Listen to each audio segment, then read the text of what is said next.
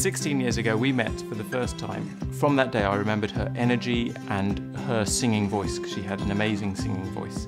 We struck up a friendship and got to know each other. We went out with lots of our friends. We were talking about our future and just exploring London together. That was such a fabulous time. Emmanuel came over to Australia and met the whole extended family, and he got my grandmother's blessing. 12th of January 2013, I proposed to Anna. Fireworks went off, amazing, didn't they, as soon as you by chance, proposed. although I tell her it was planned. We found out about the marriage course actually through Anna's mother. I remember being blown away when I walked into the room. Every table was looked after. There was a flower or a rose. The place settings were laid nicely, and you just felt like you were on a date the moment you walked in. Everything felt looked after and cared for.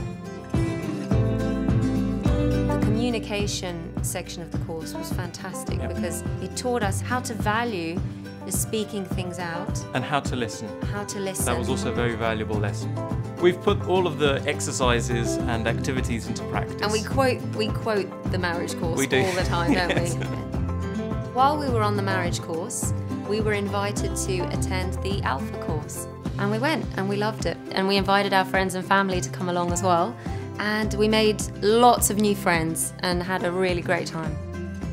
The joy that you can share with others is one of the greatest privileges of being married. Together, you can actually give more.